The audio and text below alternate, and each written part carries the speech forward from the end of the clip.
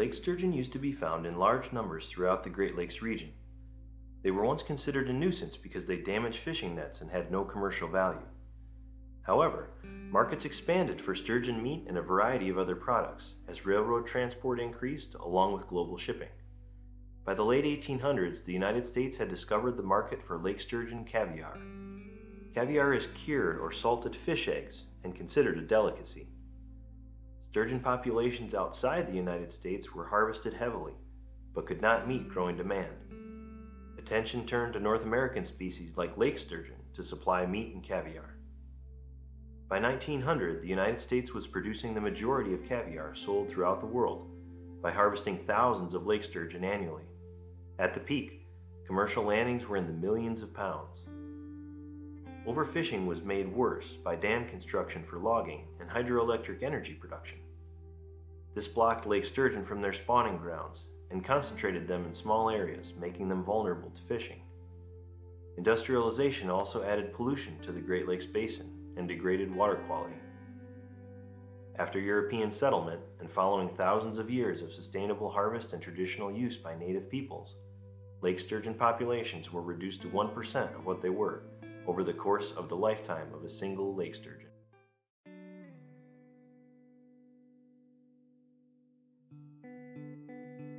As lake sturgeon harvest for caviar, meat, and other products began to decline along with lake sturgeon numbers, concerns about the species rose.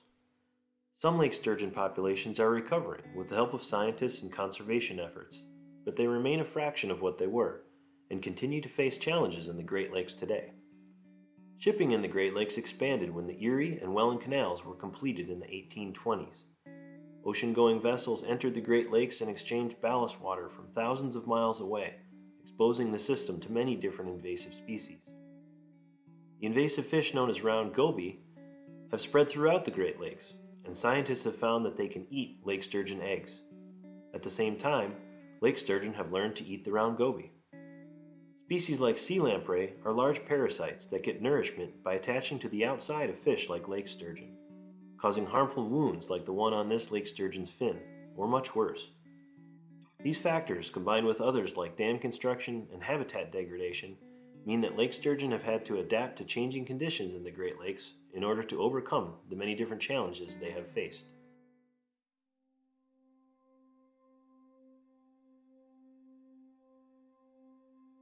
The Great Lakes region was a lake sturgeon meat producer and primary global source of caviar around the turn of the century.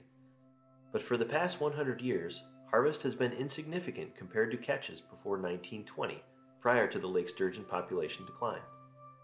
In New York, lake sturgeon were declared threatened in 1983, and the fishery was closed. There are several characteristics of the lake sturgeon life cycle that make their populations particularly vulnerable. For example, lake sturgeon are long-lived, and most female lake sturgeon need to reach their 20s before they can reproduce, and then wait 2 to 5 years or even longer in between spawning. Male lake sturgeon are usually in their teens when they begin to reproduce regularly. Together, this means that it takes about 20 years to replace an adult lake sturgeon that is harvested, and even then, a replacement is unlikely to contribute to the population each year like many other fish species do. Conditions also need to be right for lake sturgeon to spawn successfully. When ready, lake sturgeon need access to resources like clean, fast-flowing water, and substrate like exposed cobble and rock. Scientists and managers have studied lake sturgeon to understand these characteristics and how they contributed to the lake sturgeon decline. In the process, they have also learned ways to protect and enhance lake sturgeon populations to help them recover.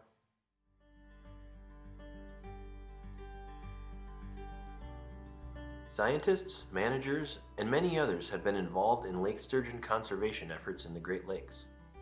An important step towards lake sturgeon recovery was learning more about them and how to get more surviving in the wild.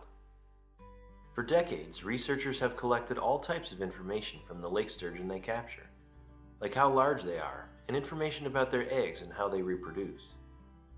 This enabled scientists to learn how to collect eggs from adult female lake sturgeon, and then fertilize those eggs with milk from male lake sturgeon.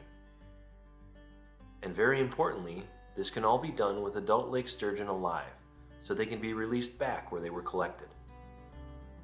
The fertilized eggs are raised in a hatchery, protected from predators when they hatch, and the baby lake sturgeon are grown to a size where they are better able to survive in nature. About 4 months after hatching, they are stocked back into the wild with a better chance to become adults themselves.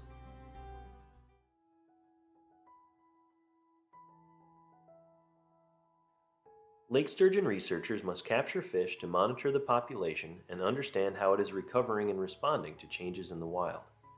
Here is a lake sturgeon in a mesh net during a scientific survey.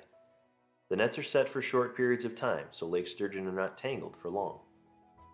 Researchers bring in the net and place the fish in a cradle to protect it and make it easier to move. Many measurements are taken from the sturgeon, and these measurements are important to understand if the fish are healthy. Here the lake sturgeon is being weighed, and then it is placed on a measuring board so the length can be recorded. If scientists can't tell fish or animals apart that they study, they can't tell how much one has actually grown or changed since they saw it last. But if the sturgeon are tagged somehow, scientists can tell them apart and learn a lot about each one and the population. Here the lake sturgeon is scanned for what is called a pit tag that can't be seen from the outside of the fish. When scanned, this tag provides a number to the scientists that only one fish in the world has, so they can see how much it has grown and changed since it was captured last, like a trip to the doctor. Information from many tagged lake sturgeon can tell scientists much more, like the health of the population, how fish are surviving, and where they are moving. Scientists have learned ways to study lake sturgeon without having to harvest them, which is good news for the recovering population. This sturgeon did not have a tag, so one is put in the fish using a small needle before it is brought back to the water in the cradle and released into the wild. Perhaps in 20 or 30 years from now, it can provide more information if it is captured again by other scientists during their surveys.